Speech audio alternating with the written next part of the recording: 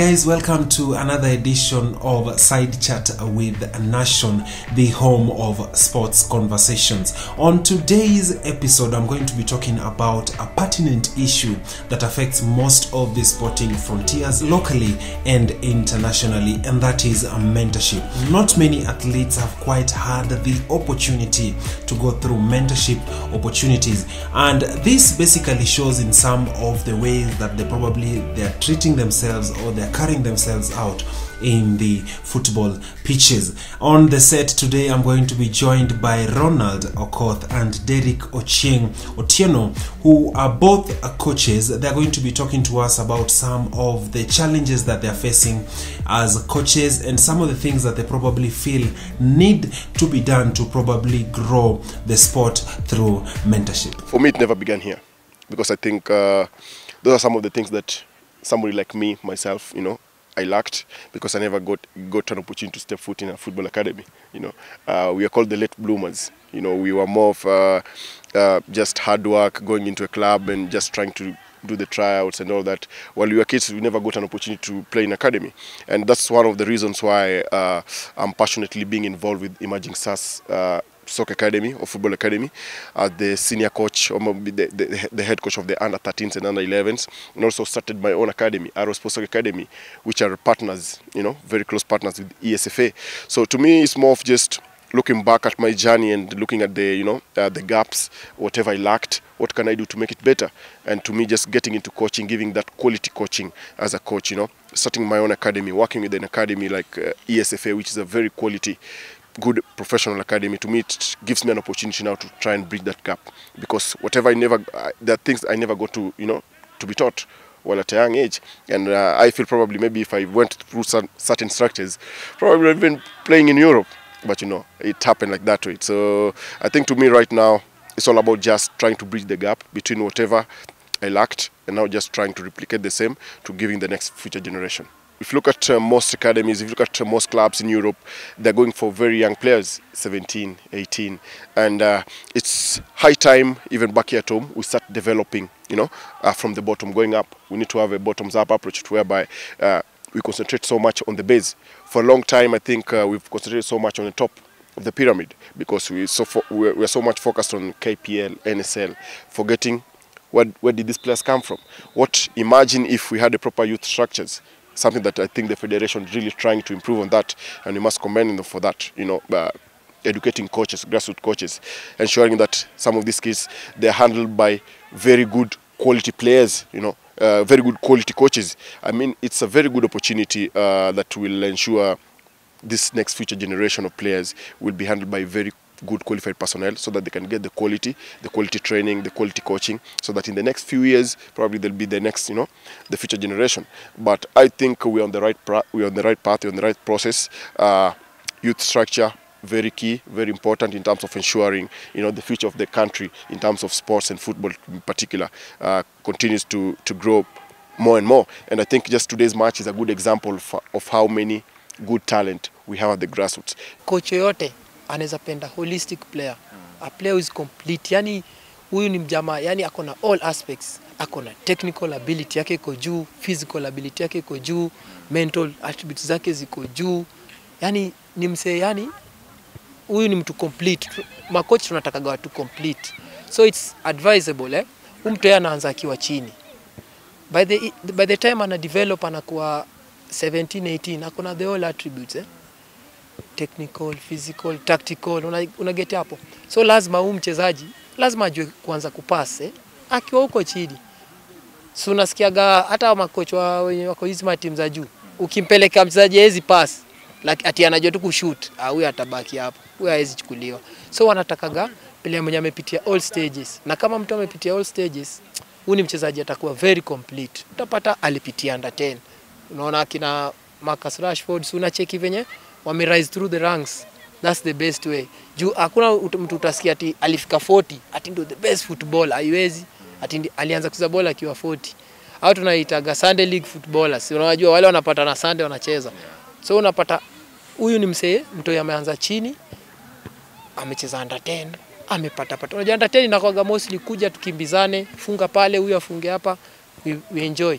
But akianza kuingia under 12 makoches wanaanza kudevelop inakuwa sasa more technique inaletwa, tactical inaanza kuingia.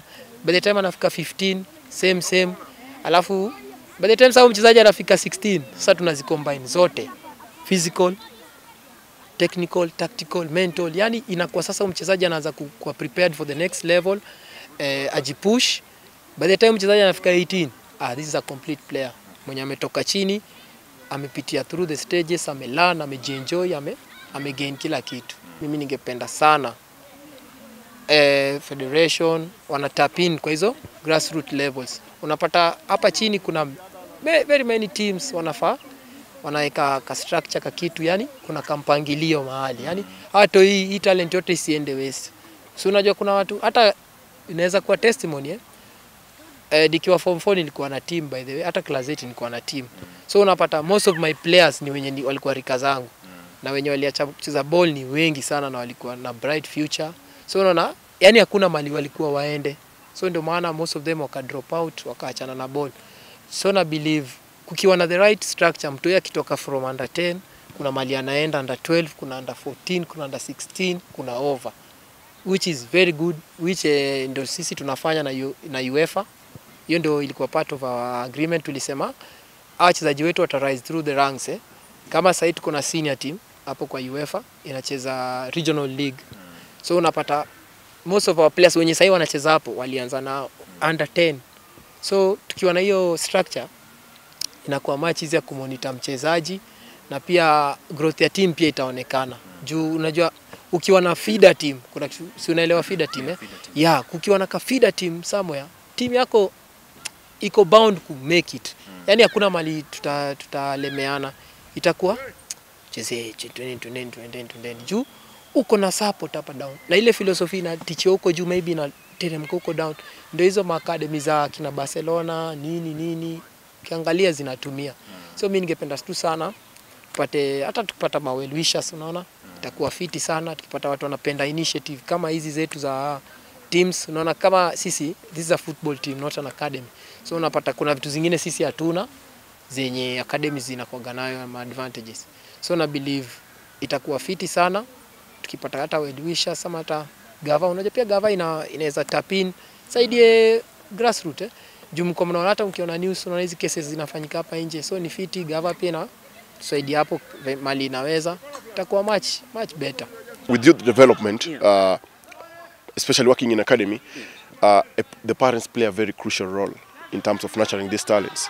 So it's up to us as coaches to last with the parents so that we can convince them that, you know what, your kid is so good, you know, he could stand, you know, make a living out of football in the next few years.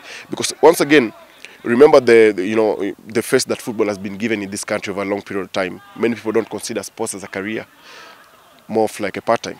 So it's up to us now to change our parents' perspective, you know, their image in terms of looking at sports as something that, you know, business. At the end of the day, some of these kids can grow up to be professionals. And a good example is like my goalkeeper, JB. This is a keeper who's only 10, turning to 11. Look at his ball mastery, the ball handling skills.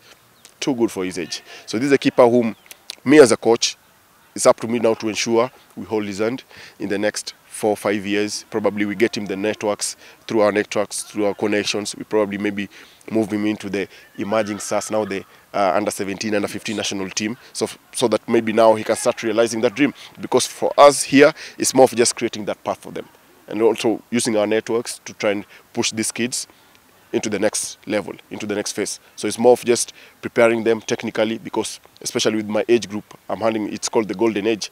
We are dealing more with their technical abilities. You know, it's not even about the results. Can they pass the ball? You know, can they hold the ball? Can they dribble? Can they pass? Can they shoot?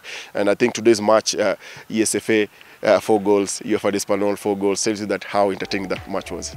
The reality, however, is that the whole conversation about mentorship in sport should not only be a preserve of coaches and mentorship centers.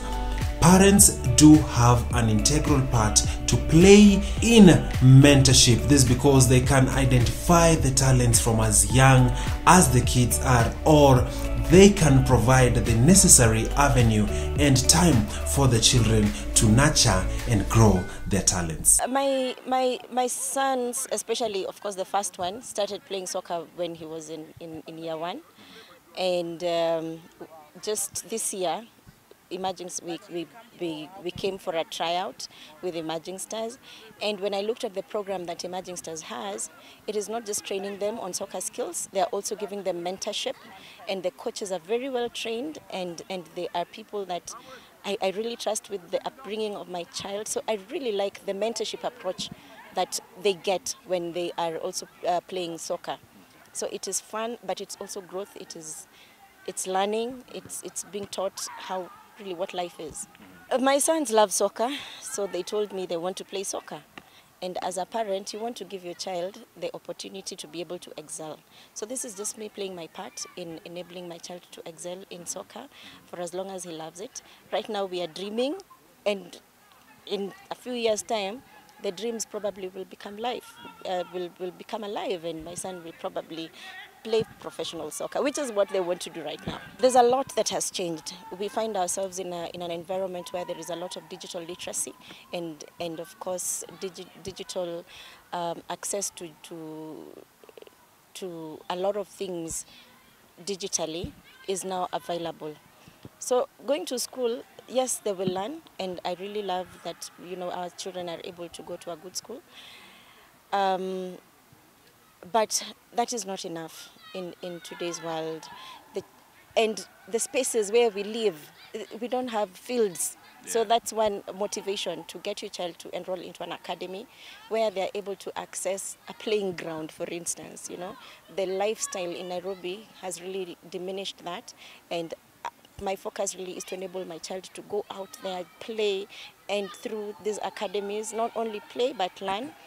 And if he truly wants to pursue professional football, be able to get into that line. So I'm really excited when I see my children playing soccer. I think in 10 years, definitely my target definitely go as I can get. Because currently I'm a CAF D qualified coach. Next year I'm moving into CAF C after 2 seasons or so. I'm moving into CAF B after again 2 more seasons or so. I'm moving into, you know, UEFA, you know, maybe CAF A, and then Pro, and so forth. So to me, I think this is just the beginning.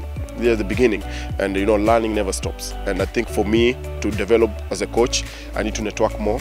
I need to be more, you know, more inquisitive. I need to, you know, do a lot of research.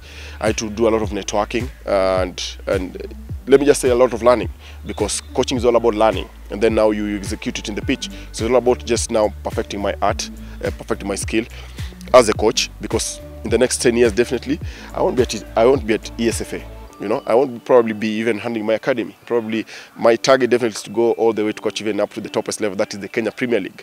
And I'm sure definitely I can do it. And it's all about just the commitment, the attitude, and just being ready to go for all the opportunities. And actually the most important thing is making the best out of every opportunity you get. So right now I'm at ESFA, and I'm also handling Arrow Sports Soccer Academy, and I'm just making the best out of it. I'm just making sure at the end of my time at these 2 academies, probably I'll have left a mark and move into the next stage.